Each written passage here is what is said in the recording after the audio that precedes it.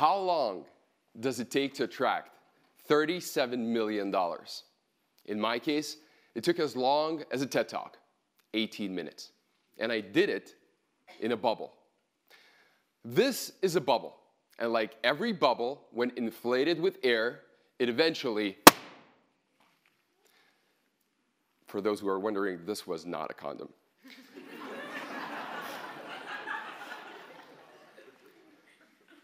But the bubble I'll be speaking about today is not filled with air. It's full of money, mania, fear, and greed. The bubble I have in mind is technological, in particular, cryptocurrency bubble. But what is cryptocurrency? I know that might sound something out of a sci-fi movie, but simply speaking, it's a form of digital money. Some experts believe it to be the greatest digital invention since the internet, while others call it the worst technology bubble of our generation. And I know what you're thinking right now. Here's another young economist who's going to come in here, talk complex economic terms that nobody understands.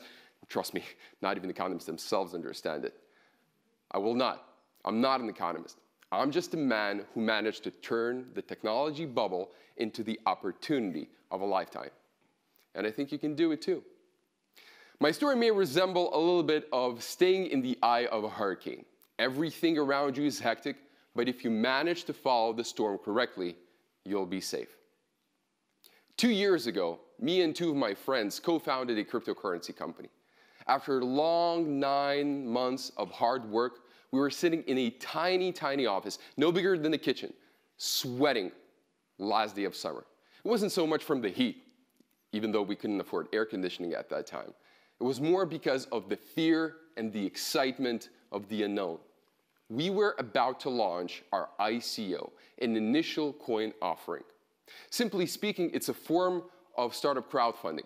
You announce your idea to the web, and people from all around the world can finance it via cryptocurrency. We have set the maximum amount of funds to be received at $37 million. It was a balance between a lucky number and a calculated effort. However, we did not know if we were going to raise any money at all. We thought that the crowd sale might last days, perhaps even weeks. But when the clock hit 2 p.m. and the sales started, people started flooding to participate, sharing the same vision. And 18 minutes later, the goal was fully reached, $37 million. Actually, we were oversubscribed by $100 million. And yes, I am losing sleep over that sometimes. We were flabbergasted. At that date, we got more funds than we could ever dream of. People were calling to congratulate, saying, "You're a millionaire now." My mom was, of course, shedding the tears of joy. We were all over the news. At that moment, we looked at each other in that tiny office and just realized how big the cryptocurrency bubble was. But what is that mysterious bubble? By definition, an economic bubble is an extremely rapid appreciation of a certain asset, which is then followed by a sudden crash. Simply speaking, it's investing or paying for stuff much more than its real value is. Where can this happen? Well, people can be very creative here. From company stocks to real estate to gold, economic bubbles even happened in the stuffed animals market. But the perfect example for me of an economic bubble is something that happened in the 17th century Netherlands. Back then, to get a rare tulip seed, people would pay absurd amounts of money, sometimes even more than their houses were worth. Let me explain why. Let's assume I'm selling this tulip for $2.3.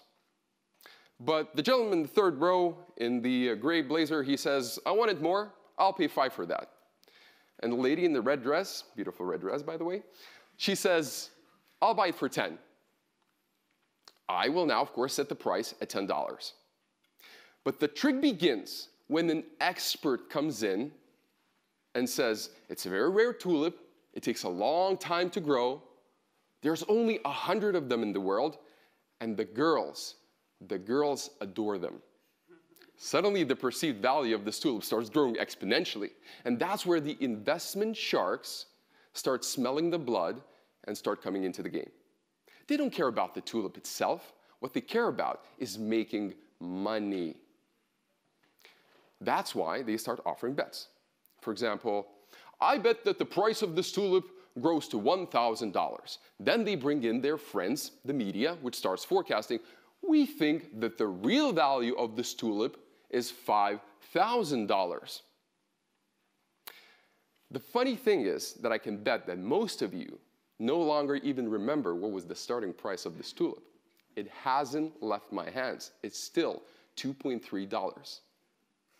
But because of the media, to arouse the imagination of a simple investor to come in late, people no longer care. So you see, a very similar thing happened with cryptocurrencies. At one point of time, Bitcoin, the largest cryptocurrency, used to cost just a few dollars. Then, after a gradual increase to 100, 200, 300, 1,000, in December of 2017, it went up to as high as $20,000. So for me, as an avid blockchain enthusiast, the signal was clear.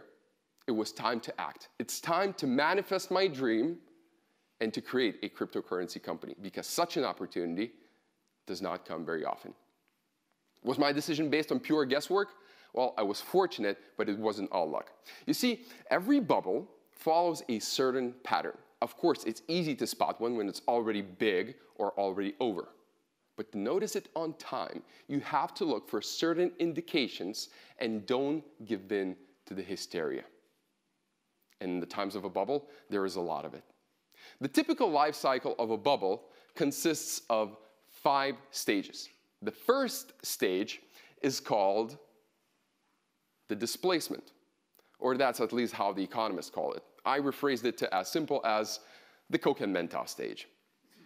Have you ever seen it? You put a little Mentos in a Coke, and it starts erupting like crazy. The same with economic bubbles. There needs to be a spark, a catalyst. Unfortunately, yes, that is sometimes being created artificially, and then boom, the price is on the rise. Same thing happened with crypto. The people, the media, we're all agitating one another that it is a revolutionary investment, that it is a great technology, basically free money while watching Netflix. So the more people bought, the higher the prices went. And that's where we come to the second stage, which is called boom, or how I call it, the car-hailing app stage. I came up with this term in New Orleans. My taxi driver was a lovely 59-year-old lady. She was named Tracy. We got into small talk. I told her that I work in the tech industry. And imagine my surprise when she said, "Which cryptocurrency should I buy? Bitcoin, Ethereum, or Monero? On TV last week, I heard that Bitcoin is going to go up to $25,000. Not the real voice, by the way. That is a big warning sign right there. Just a few months ago, nobody had even heard about these currencies. And now people, regular people, they just wanted to invest. They did not know what the technology was all about. They just wanted in. And that's where the prices continue to rise. So we come to the third stage, which is called euphoria, or I am Warren Buffett.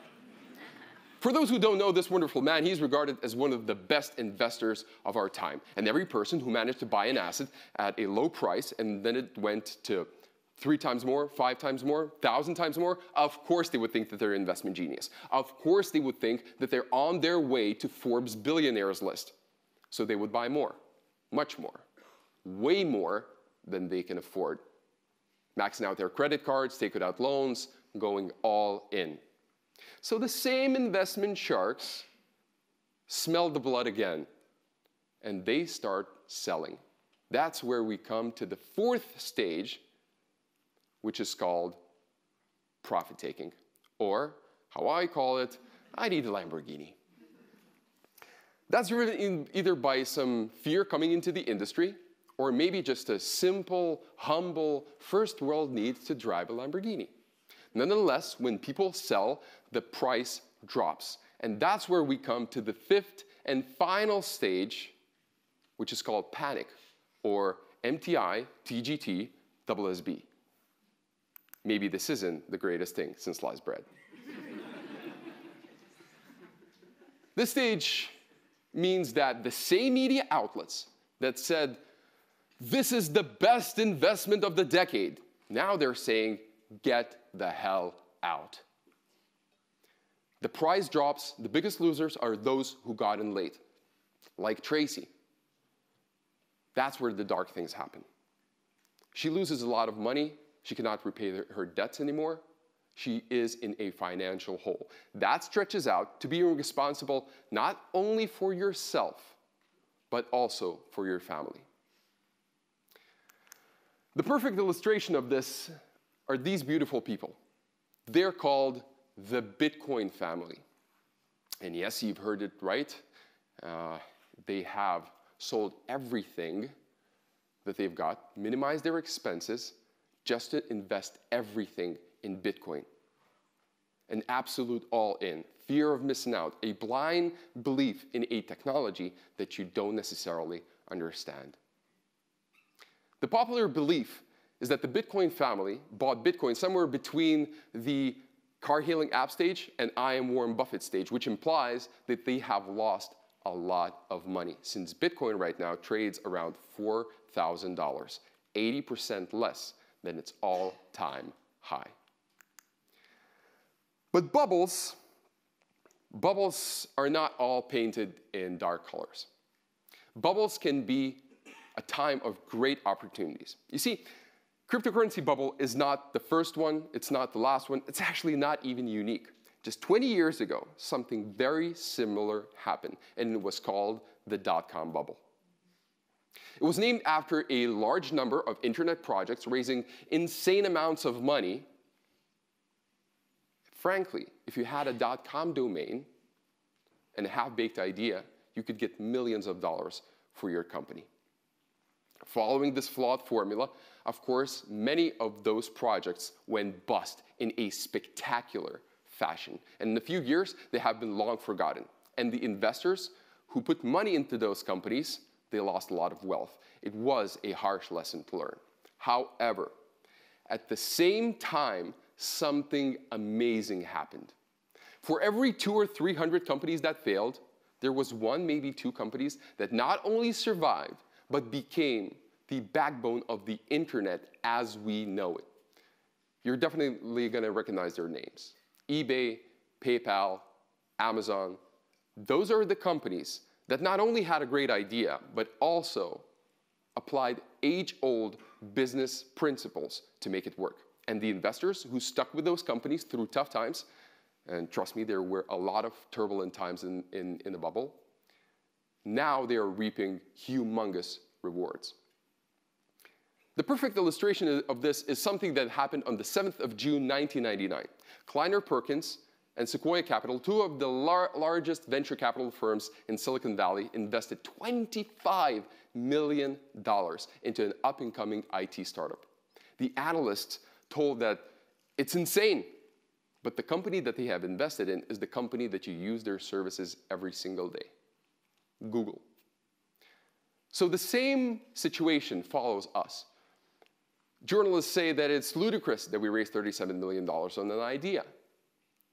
But we know that it's not the technology and not the hype around the technology that wins. It's the age-old business fundamentals of delivering value.